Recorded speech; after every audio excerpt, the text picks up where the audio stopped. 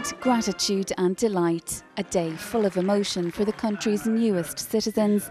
4,104 people from across the globe were awarded Irish citizenship at special ceremonies in Dublin today.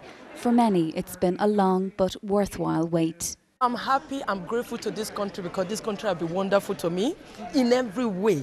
I am proud to be an Irish citizen. It feels amazing to be actually finally a citizen after 13 years. Like, I went to primary school here, secondary school, and now college. So it's actually great to be officially made a citizen. I feel elated. I feel really appreciated, and I'm really grateful to that. I'm married to an Irish for 6 years now. I am happy because I'm free. I can walk with him. I can go outside this country with him, and I can invite my children to come and see him here.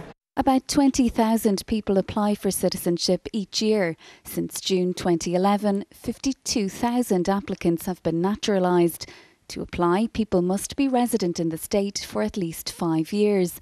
They must be of good character and able to prove they can support themselves and their families financially. All applications are currently decided by the Justice Minister, who says he plans to introduce reforms.